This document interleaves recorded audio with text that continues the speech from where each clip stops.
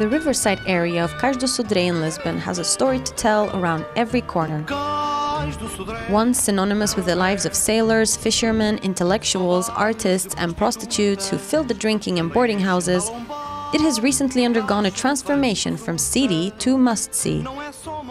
As night descends over Nova do Carvalho Street, the buzz of hip crowds drinking and eating matches the illumination of old townhouses by ambient neon lights. Many old establishments here have been closed, some for up to 20 years. Among them Sol e Pesca. Once a fisherman's supply shop, it now caters to a rather different clientele. In the afternoons and evenings, people flock here to sample some of Portugal's most famous tinned conserves, colorfully displayed behind a glass cabinet. With a choice of around 80 tinned seafood specialities, you can opt to spend between €1.40 and a staggering €36 to wash down with beer or wine.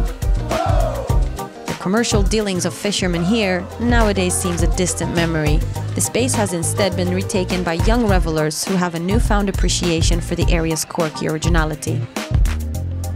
The playful display of lights draws attention to the party next door, at number 38 of the same street. Conveniently named the Guest House of Love, this old building used to serve as a boarding house for whiskey-swinging sailors and prostitutes. Reborn with a new space and a fresh concept, it is one of the top places to see and be seen in the Portuguese capital. The entrance greets visitors with raunchy graffiti murals, replicated from old posters that once advertised burlesque shows. The rustic feel to the interior is genuine. Creatives behind the concept left the building virtually untouched. We call it in Portuguese pensão, and used to be pensão used to be more like prostitute houses. So we keep the name pensão, pensão amor to keep the concept. My big boss, he wanted to keep all the concept of the houses. This is why you can see all around these are new paintings, but they were made thinking about the history of the building.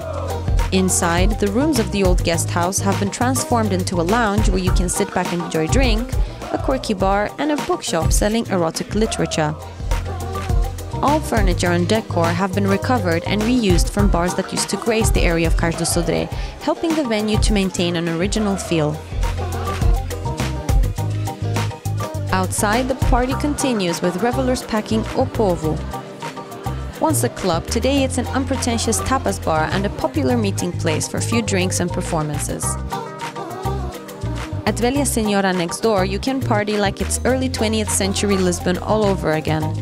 Here, tapas and cocktails with risque names get the crowd in the mood for cabaret, erotic poetry recitals and pianists bashing out songs, just as they did in the good old days.